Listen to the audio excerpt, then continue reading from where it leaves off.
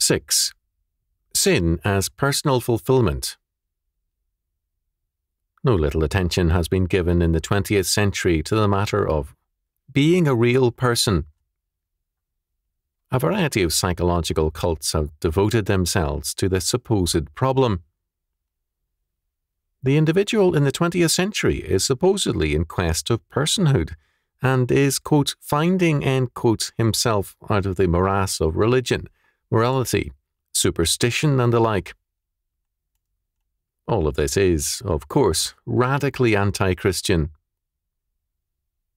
What is called for is the development of a, quote, free personality, end quote. That is, an individual who makes his own decisions as an autonomous, creative, and ultimate individual. Ego building is basic to all such cults. In fact, it has become routine to define delinquent and criminal actions by persons young and old as a, quote, cry for help, end quote, from a wounded ego. In terms of this, we are asked to view the delinquent, the homosexual, the murderer, and other offenders as, first of all, social victims whose egos need self-confidence and greater freedom. Their offences are held to be an attempt to strike back at barriers. Thus, sin is converted into sickness, and the criminal offender into a victim. The uniqueness of the individual is seen as his supposed ultimacy. Anything which limits or frustrates the self-realization of the unique person is held to be wrong. According to Scripture, however, man, instead of being an independent being, is totally dependent upon God. At every point of his life and being, and in every atom and moment thereof, man is totally dependent upon God. No declaration of independence by man can ever dissolve any aspect of that dependence. Man's sin and unbelief do not remove his dependence upon God. Rather, his relationship is merely changed from grace to judgment. The uniqueness of man is not himself. It is in his relationship to God as his image-bearer and covenant creature. Man's sin is to pretend to be a god, his own God, determining good and evil for himself. Genesis chapter 3, verse 5. This claim to be God means also the claim to infallibility. This is rarely openly stated, but it is no less true. Berger has noted, the broad tradition of liberal ideology, all the way back to the Enlightenment, has an especially close relationship to the process of modernization. Indeed, the argument can be made that this tradition embodies the myth of modernity more than any other. It is not surprising, then, that it has been singularly blind to the importance and, at times, even the very existence of mediating structures. Liberalism is, above all, a faith in rationality. Its designs for society are highly rational, abstract, universalistic. The ultimate test of all things is, in this perspective, reason. Reason may, in process, often prove fallible, but the ultimate judge over all things is held to be reason, so that, while a deferred infallibility is, quote, modestly, end quote, maintained, reason replaces God. With others, the scientific method becomes man's potentially infallible tool for the exercise of his authority and ultimacy. Even when humanism, in its Freudian disintegration, assails man, it still retains ultimacy for him. Freud denied the validity of reason by seeing it as a facade for the unconscious. However, he transferred infallibility, in a more rigorous form, from man's reason to man's unconscious.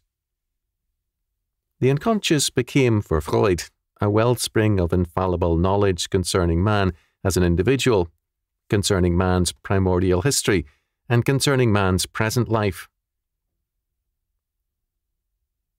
The modern state, not only in the earlier doctrine of the divine right of kings, but even more in democratic theory, in Marxism and in fascism, asserts its own ultimacy and infallibility.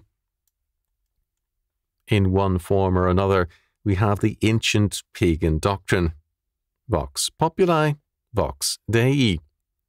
The voice of the people is the voice of God. The state declares itself to be that voice. Today, of course, we are seeing the disintegration of that humanism.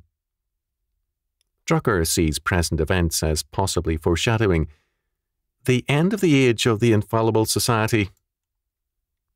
At any rate, this presumption and sin is still very much a part of our world.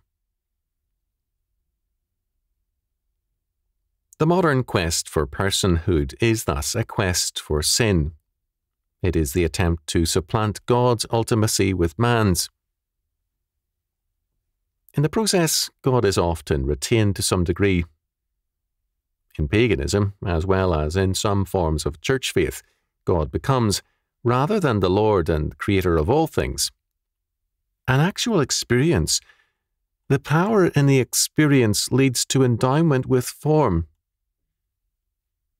This is the perspective of phenomenology.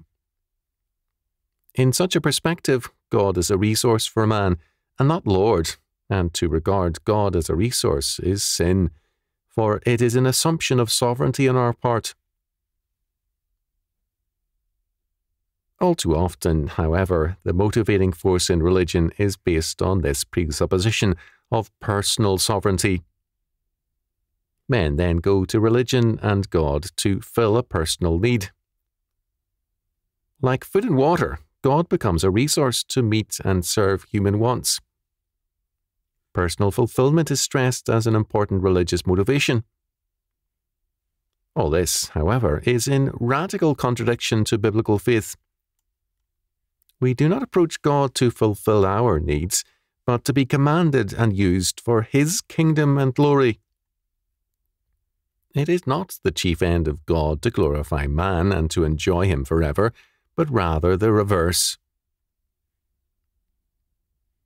The Westminster Larger Catechism declares, "Man's chief and highest end is to glorify God, and fully to enjoy him forever."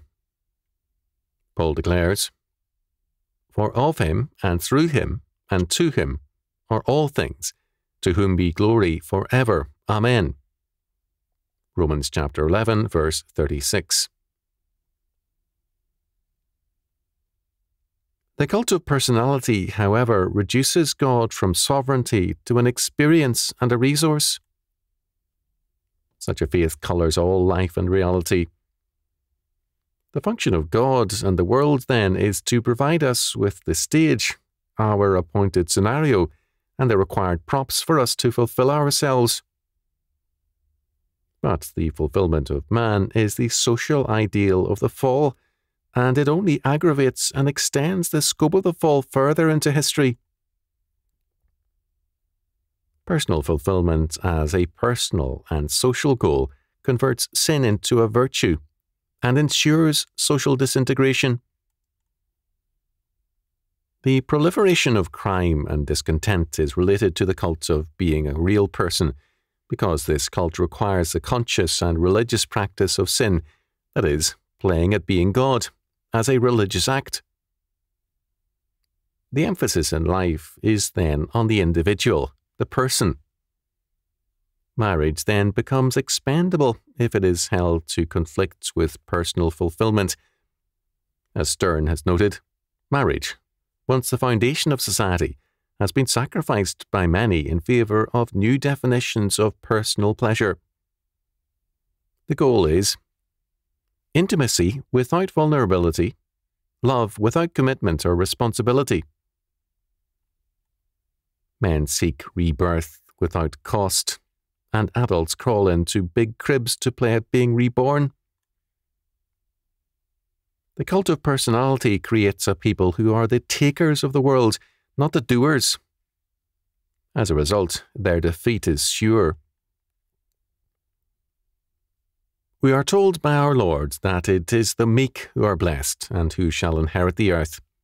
Matthew chapter 5, verse 5. The word meek, praus, means gentled, tamed, broken to harness, and humble. The word cannot be read humanistically. Meekness is in relationship to God as Lord.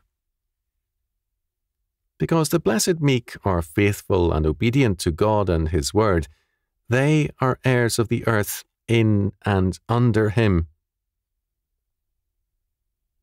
The reverse of, or antonym to, meek is sinful, and the lot of the sinner is disinheritance. What they have shall be taken from them. Matthew chapter 13, verse 12. The cult of personality thus leads to the destruction of man. By its atomism, it isolates man from God and society, works to dissolve marriage and other relationships, and to exalt man as his own religious goal. The consequence of sin is always death.